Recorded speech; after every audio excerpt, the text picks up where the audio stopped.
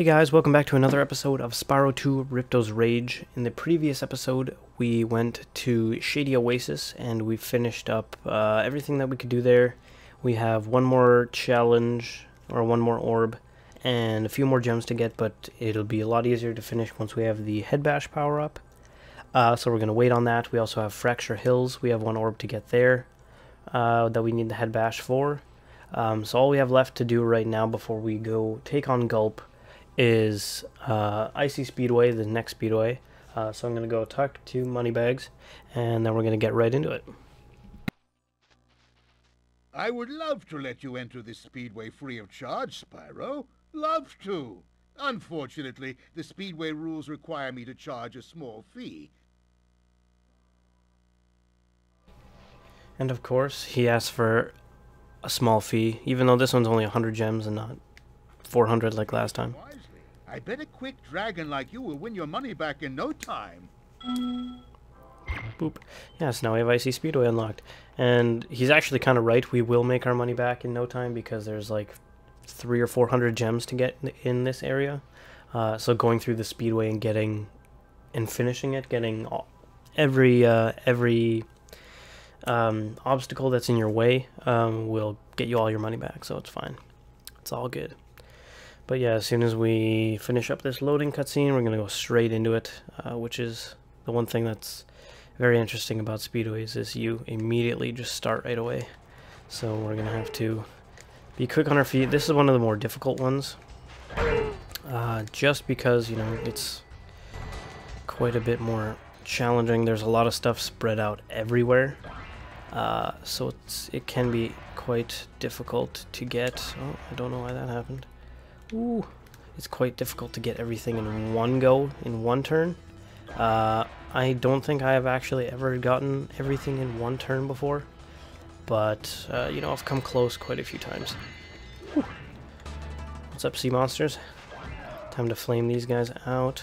And then we got some more weird, manly ballerinas. Oh, dang it, I hit the water. See? It's hard because everything is so weirdly placed. That it's really difficult to remember where everything is. So we got snowmobilers, we got half of them. Half of them are up top, hang gliding, half of them are below on snowmobiles. We got all the archers, that's probably the easiest one. The skaters are all on those stray icebergs, and the serpents are all in the water. So we're going to try this guy again. I don't know why I say bam so much. Bam! Like, well, you know what, we're gonna do this now. It's an easy way to take out these guys if you charge. Oh, dang it. Okay, yeah, I'm not gonna make this one either. Okay, we're just going to give up and retry that one, because that was not the greatest idea. Oh, I'm gonna take my phone off my desk so it doesn't vibrate, and hopefully you guys didn't hear the vibrations. I think you can also flame just their ropes, and it still hits them, I think. Or unless you hit their ropes and it leaves them in the sky, but they stay wherever you flame them last. So it might be a little bit easier to get them from there if they're in one spot instead of moving around in a circle.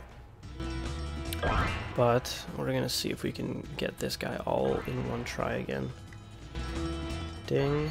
Got that guy. Okay, so I gotta remember there's two guys down here, and then we gotta go up and then immediately back down. There he is.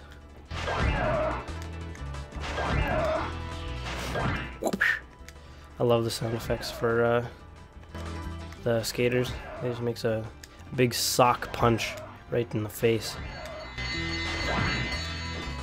That should be... Oh, we're missing one. Oh, there he is. There's the last guy. And then we got all these guys to get. These guys can be, ooh, a little difficult if you're flying, because you fly... Seems like you fly quite a bit faster. Oh, sweet. And I got the skill point for that, so we don't even need to do it again. Alright. Yeah, we beat it in 108. The skill point for this one is to beat it in under 115. It's Icy and Metro Speedway, which are in Autumn Plains, the world we're in right now. That one is to beat it in 115, and then the first speedway we did, whatever the Ocean Speedway I think it was, that one is to beat it in 110, and then we have one more speedway in the last world, which is also 110. And I'm right now, I don't think we can get the hidden orb in this one, because I'm pretty sure we need the head bash, but just to be safe, I'm going to check again, because it's right here. Oh, we can get it, okay. So we don't need the head bash for this one, we just need to hit the igloo and we can talk to Hunter. Job, Spyro. Looks like you're ready for a more serious challenge. How about a little paragliding? You're not afraid of heights, are you? Okay, so now we gotta do some paragliding with Hunter. This one is actually really fun, but it's also quite annoying. Great! I'll tow you behind my snowmobile and you maneuver through the rings. Don't miss any or we'll have to start over. Exactly, so we gotta get all the rings. It's very, very weird because it's just side to side that you have to move through, but sometimes you'll have to move, you know, left, right, and then there'll be at an angle, so you have to kind of tap it. I'll show you what it looks like when we get into it. See, it looks very, very weird.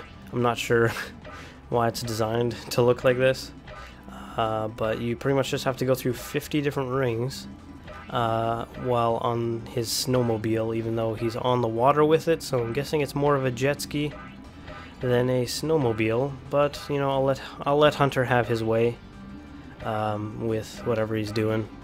He seems to be having fun, and we're getting orbs for it. Ooh. So it's okay. You know, look at this. Oh, we're a pro paraglider. Ooh. I don't think I've ever beaten this one on the first shot either. But it looks like I just did. Oh, yeah, look at that. Way to go, Spyro! You're even better than I am! Well, no, I think we all already knew that we were better than you, Hunter. But it's okay.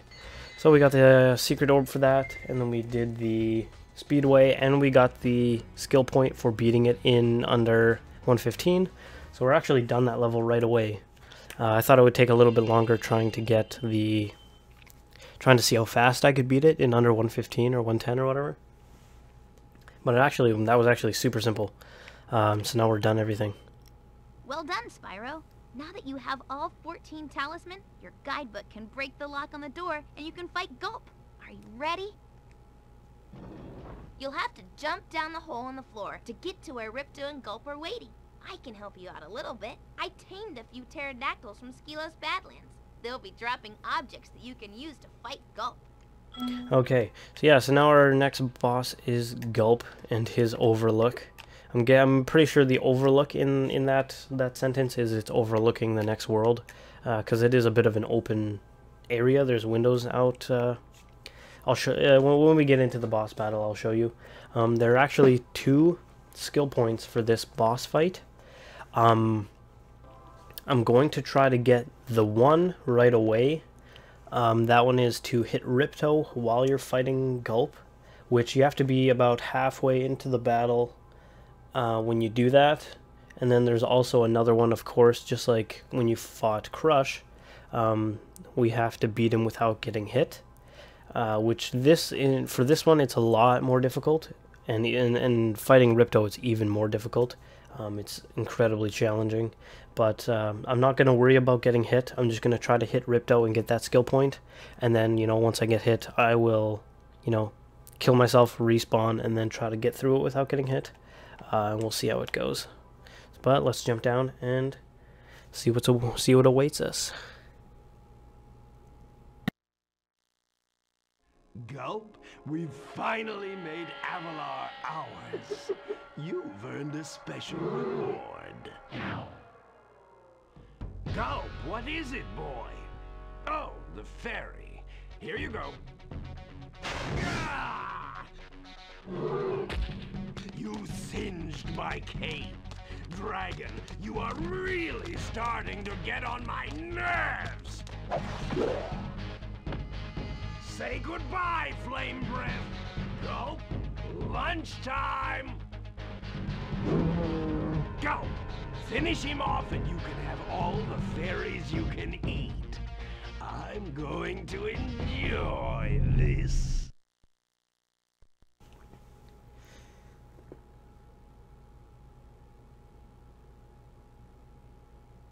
Alright, so this is Gulp. Apparently Riptos' second in command. He actually doesn't fight you until you start moving. So you can sit here and flame a bunch, but as soon as you move, then he starts coming after you. So first he's going to start off with a body slam. And he's got some weird guns, which they don't show in the actual cutscene. But these pterodactyls will drop you items that you're supposed to use to hit him with. So we got barrels to start off with, and then eventually they'll start dropping bombs. Alright, and then he can also shoot you as well. He can shoot you with these weird electric balls. He will also try to eat a bunch of these things, like the... oh, got him again. Like the bombs and the barrels. Once you hit him a few times, he'll start trying to eat them, and those will actually give him different abilities. He'll like fart out green gas or burp fire. What else? I think there are also rockets, I'm pretty sure. Yeah, there we go. We also got some rockets. Once we get these rockets, though, this is when you're going to want to hopefully shoot him with one. Let's see. Oh, come on, that missed. Are you kidding me, man? Okay, let's just grab one right away. Is he gonna... okay, he's gonna try to shoot me again. We're just gonna dodge him. Okay, then he's gonna roar. So we're gonna aim and shoot. Ooh, gotcha. Still haven't hit Ripto yet. I'm not sure why it's not working. I'm just gonna wait till he does something and then aim at him from here. Oh, got hit. Ouch. And apparently I still haven't hit him. Okay. This is messed up, man. Give me one of these rockets. Flop down. I'm gonna wait till he does something else. Come on. Do something. I've already been hit. I just need him to do something. Okay, he's gonna try to shoot me. Okay, missed. Okay, so on me. Hopefully. Nope, he's gonna shoot me again. Just gotta bait him into attacking and then waiting until he does something. There, I'll shoot it a little bit lower. There we go. Now we got him. Okay, so now we got that extra life, and now that we got that, we're going to actually just kill ourselves.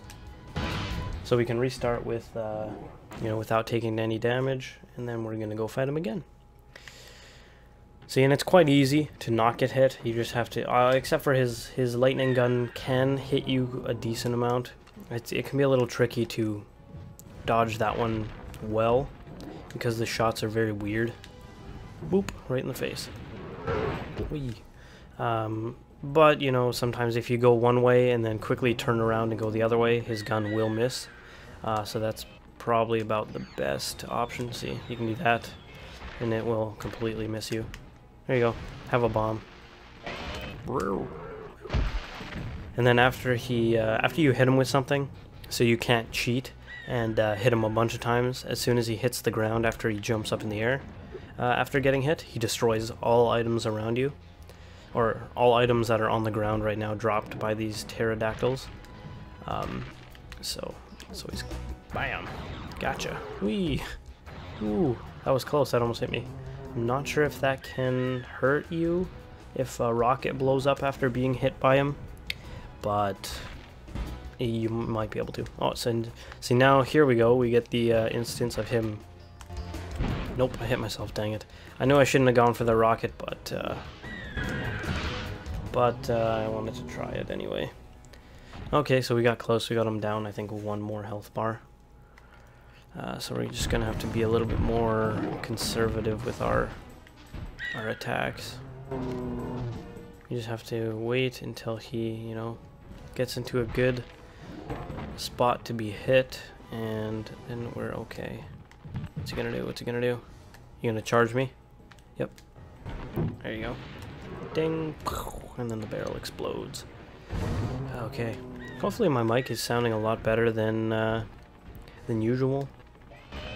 I did buy a microphone arm, or what's it called, a boom arm or something like that, online. I think it was on Amazon or eBay or something. Oh, he almost hit me with that. I bought it on, I think it was Amazon that I bought this this microphone arm that I can attach my Blue Yeti microphone to, and it's super useful. It makes, to me, it makes it sound a little bit clearer. Dang it, that was a complete failure.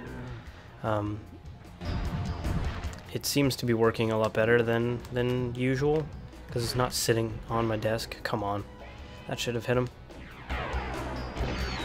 Ooh, that was close. Here, let me just grab this really quick, and then shoot you with it. There we go. Okay, so we got him down to about where he was before. Now he's gonna start trying to eat some of the stuff that gets dropped down.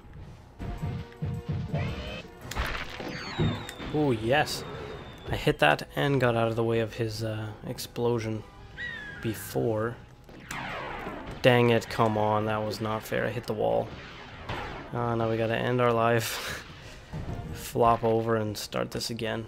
If it takes, I'm gonna try a few more times, and then I'm gonna cut to, you know, where I have him down to a lot lower health. Because the battle doesn't really change too much once you hit him down enough that he starts eating stuff. That's pretty much the whole battle, is, you know, trying to hit him before he hits you with his gun, or with a nope, yeah, I totally realized he could take damage there. Okay, yeah, so I'm gonna cut into where I get him down to about half or so. I'm gonna start it up again, and then let's see if we can actually beat him without getting hit. So I will see you guys in just a few seconds. Okay, so he's down to about half health now. Oop. Okay, so he's about half health. I think I pretty much just said that already. We just need to bear with it for a few more seconds. Bam. Got him again. Now he's at 3, so we need 3 more hits. Come on, man.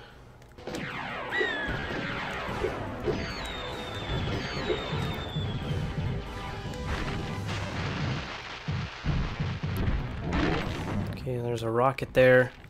There's a bomb right here. He was gonna go for that bomb. Good thing I'm gonna pick. Rockets are pretty much the most reliable weapon to use in here, because it's just a single shot and you're good to go. Whereas the bombs, you have to flame them and they move forward a bit, and then the barrels, you have to charge into them, which are pretty easy, but if you're too close it will still hurt you. Oh, gotcha. Sucker, it's gonna hit you. Yeah, it is. Booyah. Okay, so we need one more hit. I haven't been hit yet. It's been about a handful of tries now. Out of all, well, he is the second. Actually, it makes more sense. Oh, did that hit him? Nope. It makes more sense in this game that, you know, the bosses get substantially difficult over time. Because, you know, Crush is the second hardest boss. Ripto being the hardest because he's just a pain. Because he's got 3 phases, and he's very, very annoying. And there we go. We beat him without getting hit. And he does a little dance and hits the ground. Gulp defeated, baby. Now I'll let you guys watch the cutscene.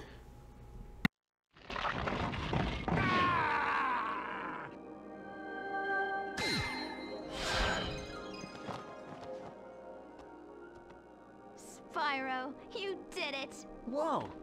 Alora, where'd you come from?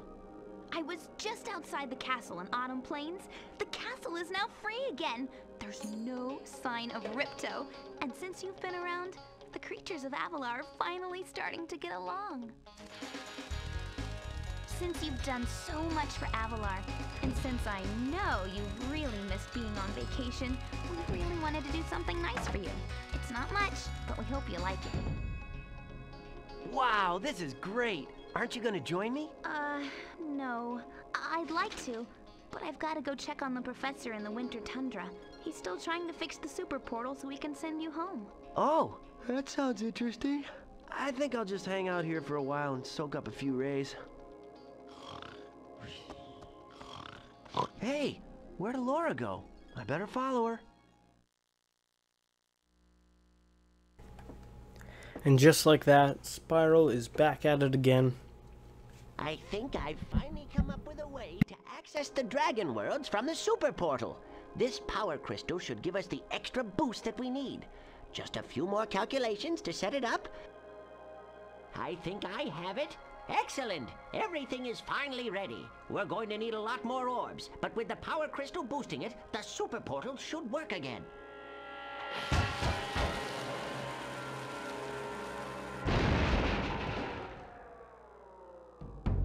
So, you thought you had gotten rid of me? Well, I'm afraid not. I persuaded that fat bear Moneybags to sell me a few bombs. Quick, the power crystal. Don't even try it, book boy, or you'll be the world's smartest pile of ashes. This is just what I need for a new scepter. Hunter, do something! Quick! Hey, give that back. Well, I tried. You little fools! After I destroy you all with my new scepter, I'm going to rename this place Riptonia!